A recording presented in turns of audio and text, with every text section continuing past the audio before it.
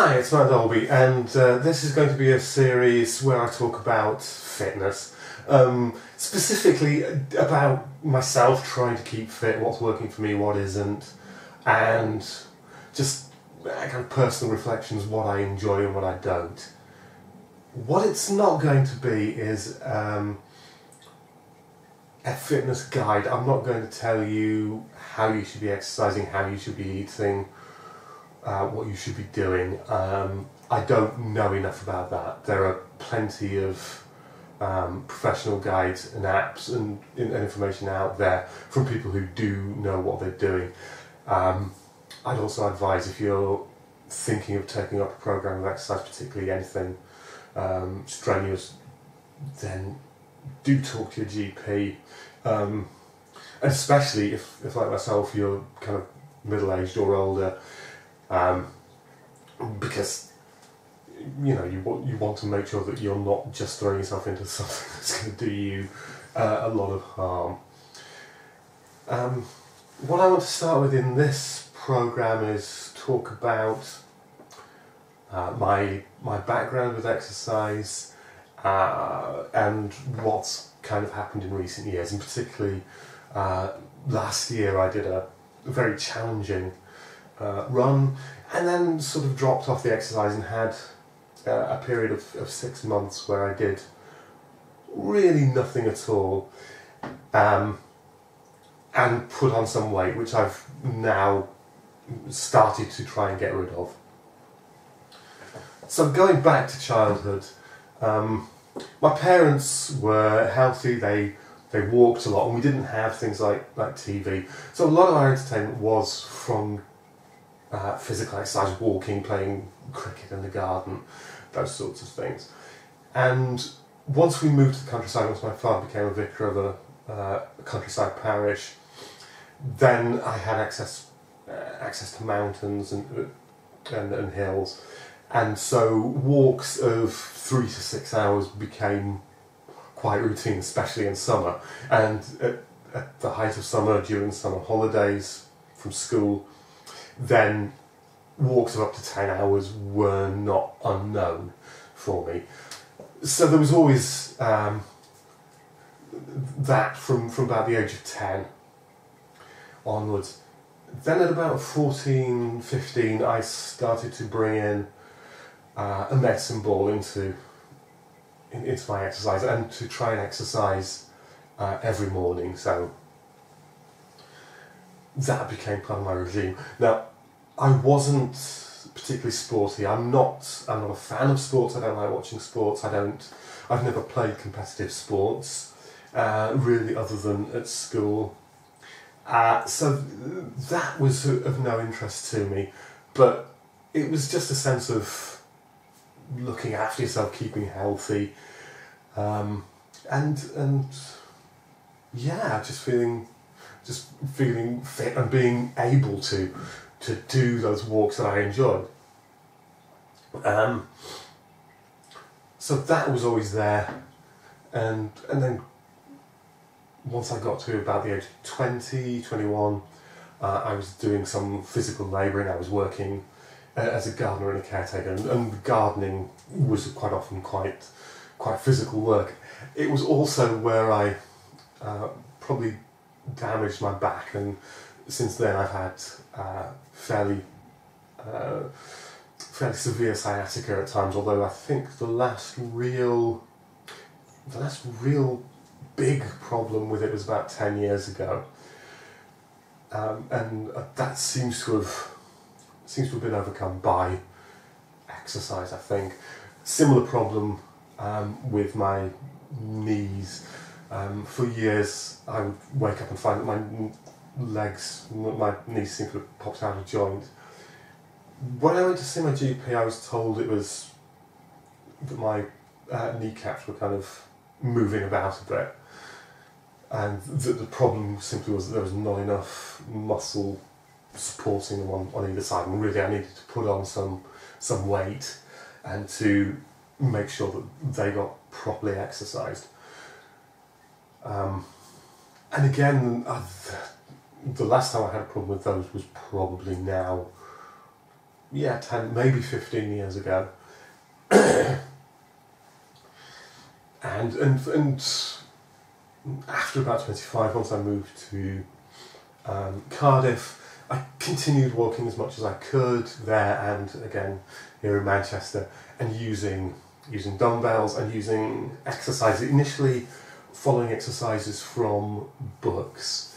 Now, while that can be fine, it really needs some preparation on your part, because otherwise you just end up following the same routine week after week, month after month, and it gets boring. You obviously reach a kind of limitation of the exercise. You find that the exercises you're doing are not challenging anymore. You're not developing. I mean, I don't ever particularly want a kind of massive body. That wouldn't be me. It wouldn't work. It wouldn't look good. And I'm now 47. At a certain point, if you're that bulky, it's going to be a lot of work to maintain, and it's going to turn to fat. I don't want that. So now I was talking about books. So now, having for a long time used a British Army fitness series that was given away free in The Guardian and then was published later as a book, in 2015, I was finding it difficult to motivate myself to keep going with that. And other exercise books I'd got rid of. The exercises were challenging and fine, but I'd been using that book for nearly a decade. And the only other things that I had around were sort of exercises to look after my back. So I felt that I needed to start pushing that a little further. So I looked into apps, and there are a variety of apps that I used, and I started to use those around November 2015, just at the beginning of that month. And what I used initially is largely what I still have now, although I can see myself changing them at some later stage. So it started with a couch to 5k running app. There are a lot of these, there are a lot of versions of this program. It's something that takes you from not running at all to running up to 5k for about half an hour. And it runs over around about 8 weeks, although it can be longer. You can repeat weeks. I don't use that running app anymore because I've now gotten into the habit of running, and I'll talk about what my exercise program is in a moment.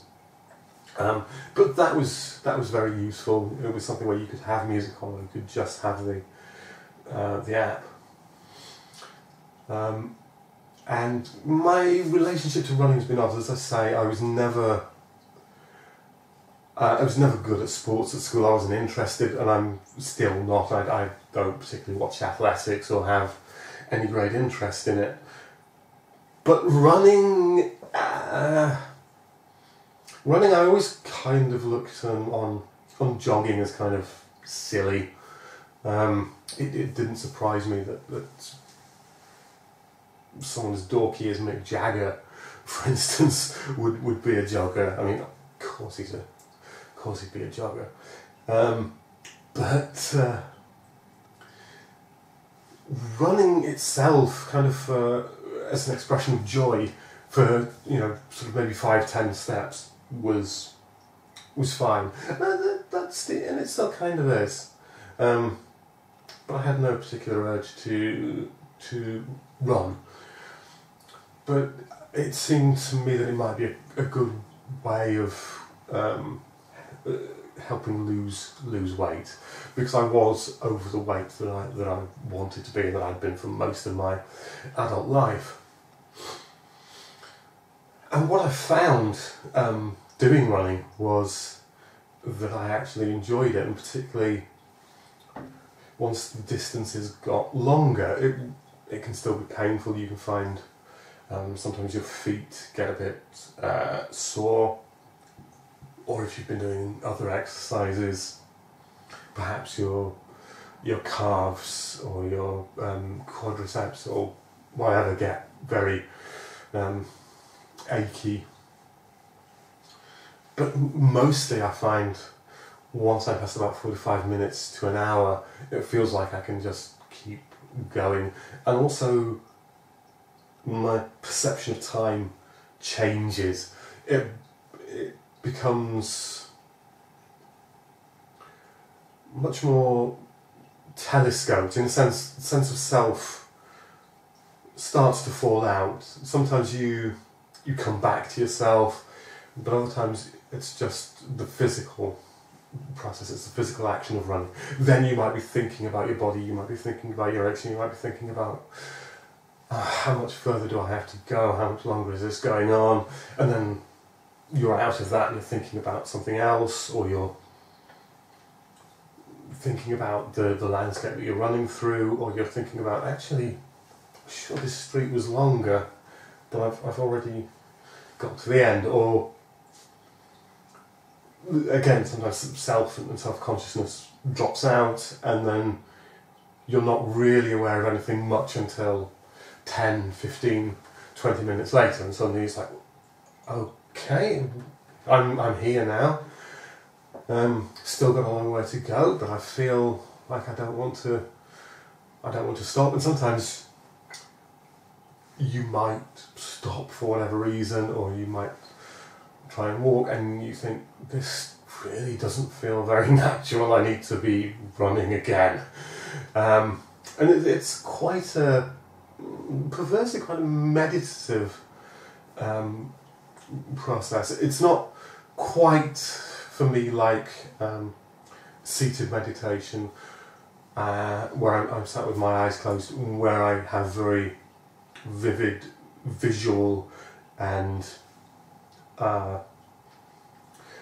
auditory hallucinations. There's a very definite hypnagogic hallucination effect happening there and at night, but it's not like that. It's not like I'm completely somewhere else. But it's almost like kind of rhythmic driving through the running, as well as I don't know what else, but there's something that's sort of taking you out of yourself and out of the moment, and it's altering your perception of time. So that was the first app that I was using, was the running app, and I then also started to use a dumbbells app. This one doesn't integrate terribly well with the other stuff on my phone. What I have on my phone is I've got Google Fit. I'm sure there are other fitness trackers that you can get for your phone, most of which, or some of which, will integrate with other fitness apps that you have. This certainly automatically tracks my walking, as long as I'm carrying it, and my running, and it integrates also with one of the other apps to record things. It doesn't integrate though with this dumbbells app. The dumbbells app is fine. It's just that I've always used dumbbells, and I have some dumbbells here at home. So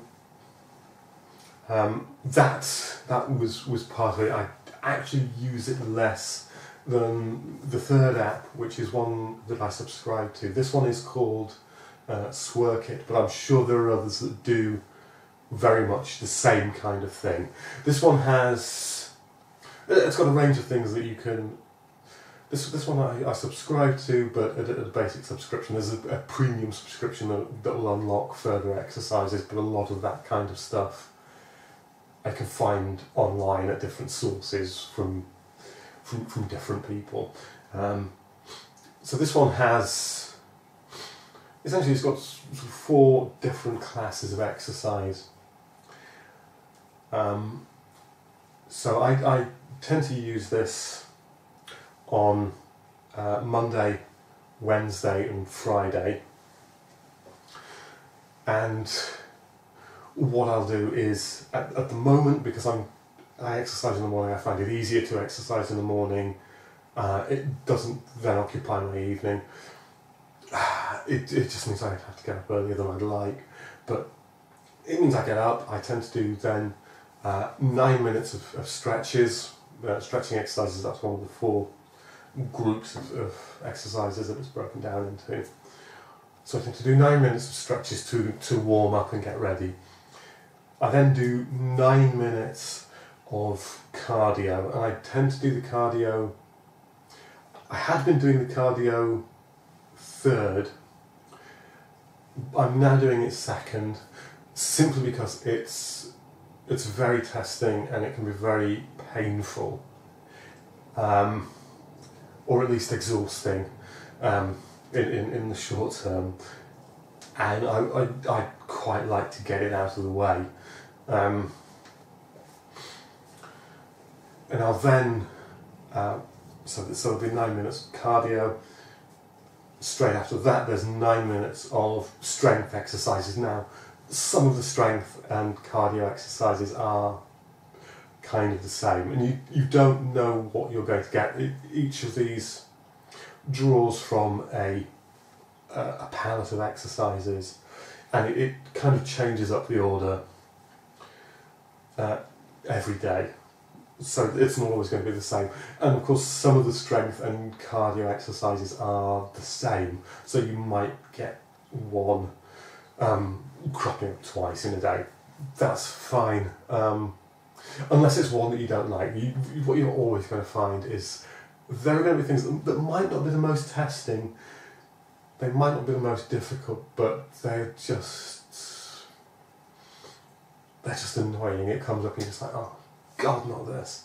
And with me, strangely enough, because I did used to quite like them, at the moment it's burpees. Whenever burpees come up, I'm like, oh fuck this. But I carry on with that. And then the one which is more predictable, which is fine, as a way to cool down, there's 3.5 minutes of yoga. I could do different yoga routines, some of which will be longer, but again, it's a question of time. So it's about half an hour on Monday, Wednesday and Friday. I would suggest looking at what apps work for you, what things, what kind of exercises they have, what you want to do, and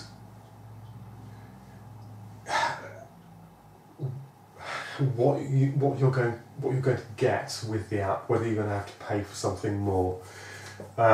Something that's free might well be fine, but it will probably tend to have a limited palette of things. It might also then have further exercises that you have to pay for. With this one, I started subscribing because by subscribing you get a good range of exercises, and at that time, as far as I was aware, it didn't have a kind of premium thing. It's now got a kind of premium subscription where you can buy in additional programs. I haven't looked into what that costs. I don't particularly want to pay any more than I am at the moment. If that changes, I might have to look at other apps. But look for reviews. Look for reviews by magazines. Look for reviews in the App Store. See what people say. See what the app offers, and go with that. So that's 3 days a week, starting on Monday, and alternating with those on Tuesday, Thursday, and Saturday is running. So on Tuesday and Thursday, it's a half hour a run. It's a very short run. Out of my front door, kind of round Trafford, touching on Hugh, and then back here to Whalley Range. On Saturday, or if I don't have time on Saturday, if I'm, for instance, going to see family, then on Sunday, but at any rate on the weekend, normally Saturday, I will try to do a longer run. And by a longer run, I mean normally from an hour and a half to up to 3 hours. So 3 hours would be from here to Stockport and back. So probably Stockport on the Mersey, and then back on the Fallowfield Loop, or the same in reverse. Or as I did yesterday, a 2 hour run, much longer run than I thought actually. It was 22 kilometres, just a little over, and that was going from here in Whalley Range out to Piccadilly, or the bottom of Piccadilly, Store Street, up Store Street. There's a short, steep street, I think is Jutland Street, up there, onto the Ashton Canal, follow the Ashton Canal up to Openshaw, and at Openshaw there's a turn right, and you go down through Gorton, past Gorton Station, and almost to Gorton Reservoir, but then you join the top of the Fallowfield Loop, and then I came right down the Fallowfield Loop. Essentially, where I joined the Fallowfield Loop, or a little before it, is the highest point of the run. So I think I was going from around, I think here is around 30 metres above sea level. And that peak point is 80 metres above sea level, so it's a climb of 50 metres. It's not massive, but this is Manchester. So around there is the highest point, and then the run back is predominantly downhill. Again, it's just decline of 50 metres. So followed the Fallowfield Loop down to Fallowfield, came off where it breaks, then rejoined it where it restarts, and followed it through to Chorlton. I actually could have followed it right to the end, crossed the tram tracks and come out near the Morrisons in Chorlton, but actually I went up the stairs at Wobber Road Station, because there's a relatively short cut back home, and it was a minute over 2 hours as a run, and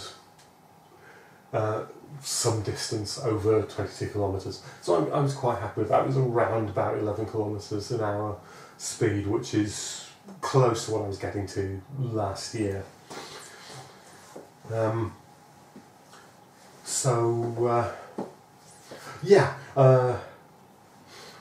So I picked up these apps. These were what I pretty much started with in November last year. I did look at, there's an NHS fitness app, which is actually more of a podcast, really, and that takes you through some simple exercises. It was not, although I felt I was out of shape and overweight, it was not challenging enough for me. It wasn't testing me. It was very, very gentle. There were some things that were slightly testing, but really it's something that I would recommend for someone who was recovering from illness or an operation, someone who hasn't exercised before or very much in, say, the last 5-10 years, or for elderly people. It was not something for someone who's relatively fit and healthy to use, or at least it wouldn't push you and challenge you in any way. So I used that, and by January I'd already been pushing myself to run slightly longer distances. And I found that I could run for an hour or more.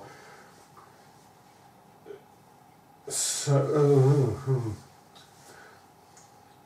wait a minute, I'm getting my timelines confused. No, I'm not. No, I thought for a moment I was getting my timelines confused.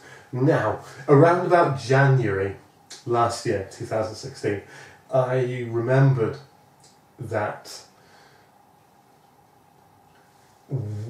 in 2015, in the summer that year, I'd walked an 80 kilometre circuit round the outside of the M60, Manchester's orbital motorway.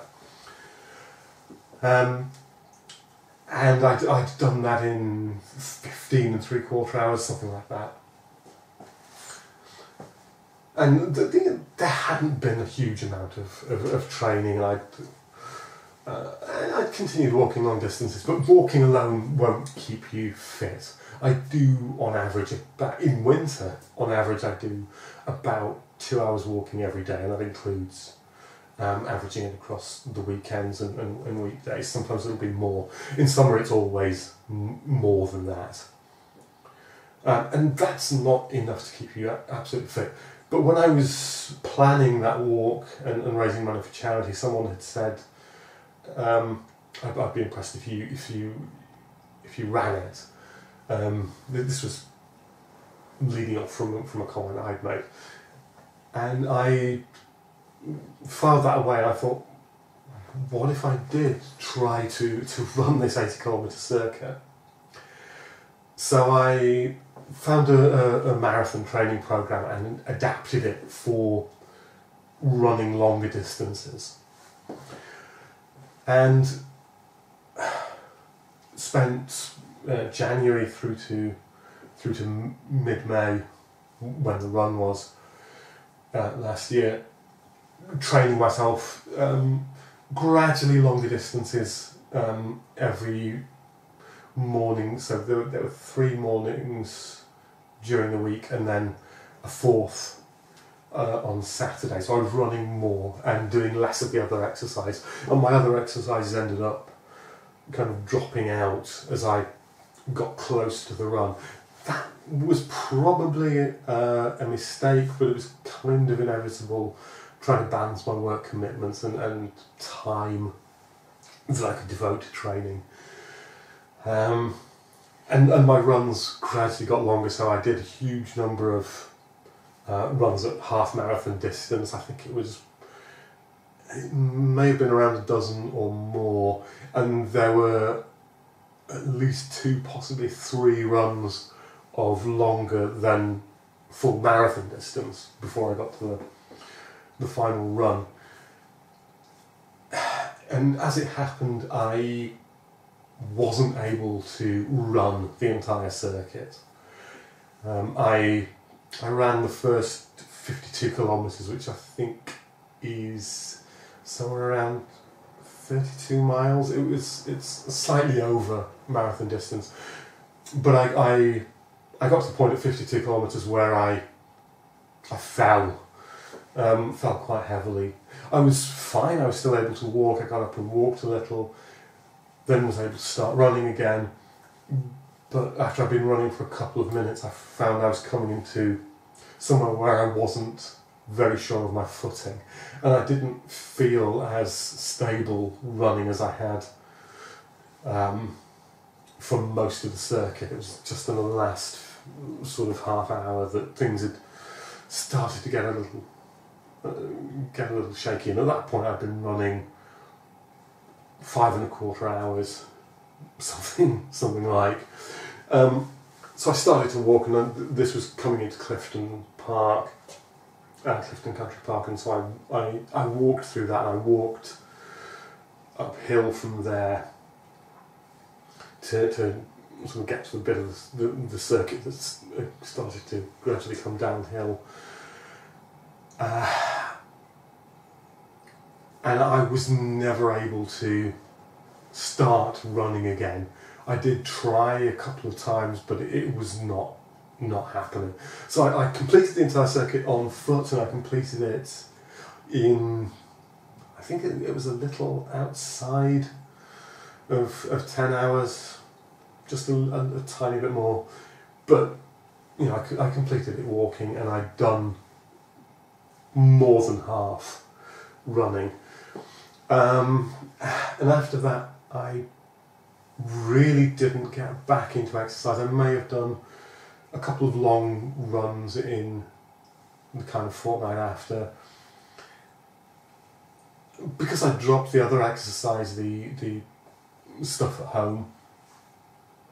I didn't really get back into that, and I tried running some June and July, maybe a little in August, but ended up, because of the job I was in, I'd moved from one department to another, and they had much stricter timekeeping, so I had less opportunity to run in the morning, and I didn't really want to run in the evening, so I ended up,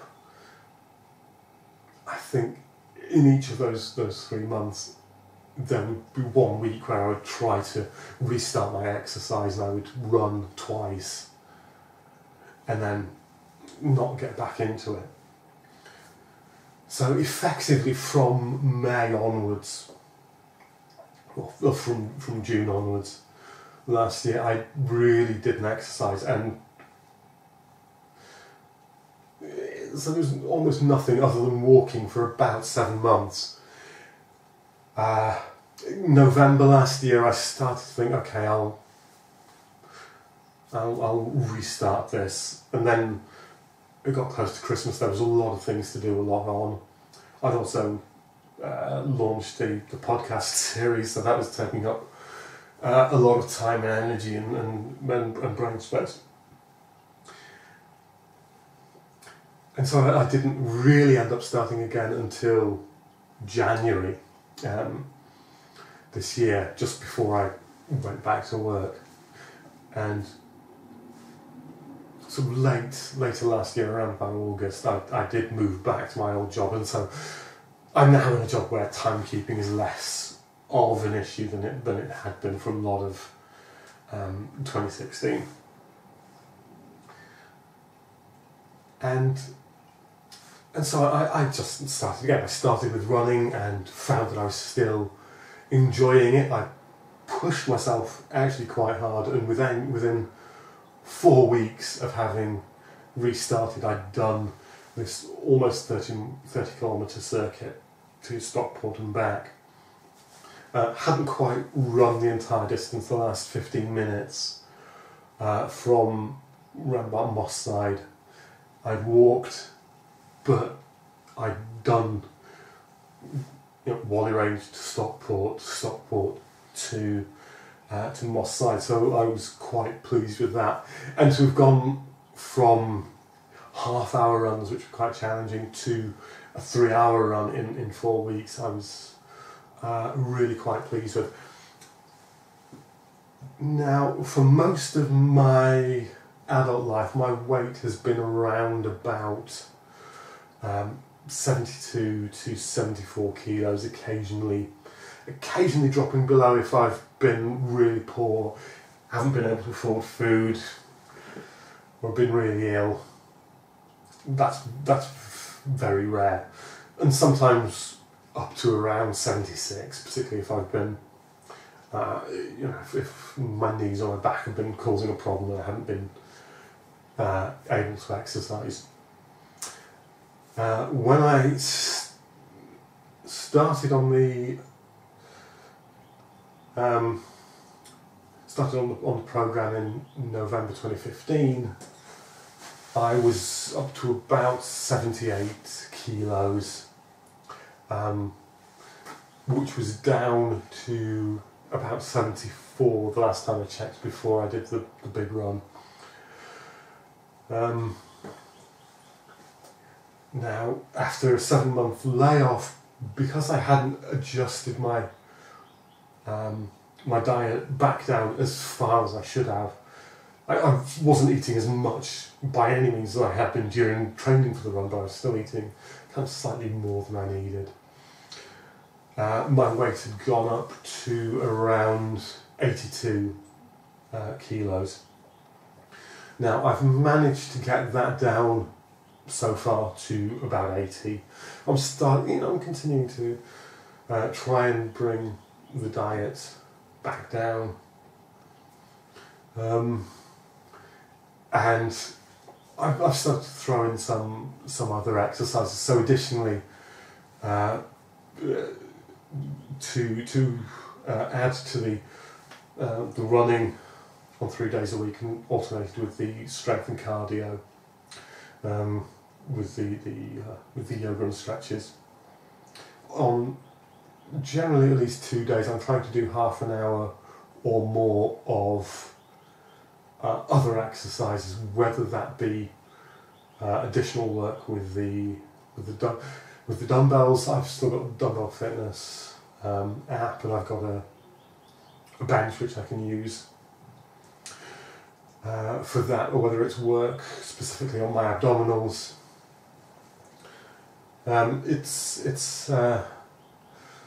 to step up the program a little, not go mad. I don't want to devote all my time to exercising, but I'm trying to get back into a decent shape and flexibility, and that's kind of where we're at. This is why I've got this shirt over. I've still got some fat that I need to, or that I'd like to lose.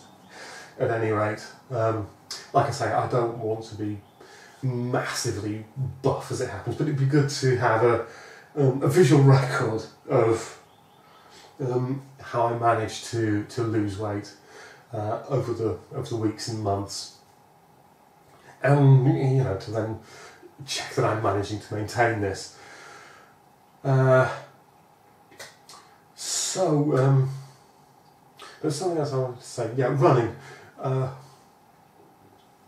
Running, I'm surprised how much I enjoy it. It's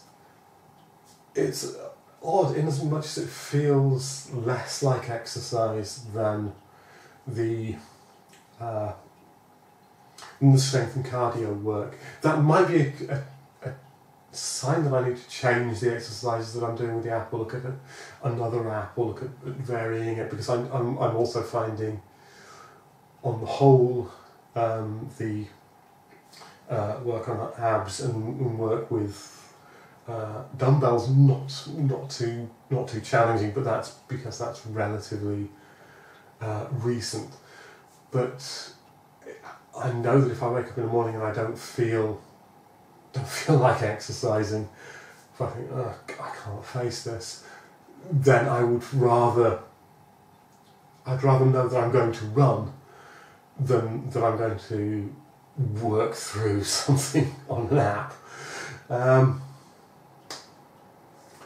And yeah, that's kind of where I'm at the moment. So I'll try and talk more next week. I'll talk about some of the things that I've been doing, about my runs, and about anything else that occurs to me that I've not covered this week.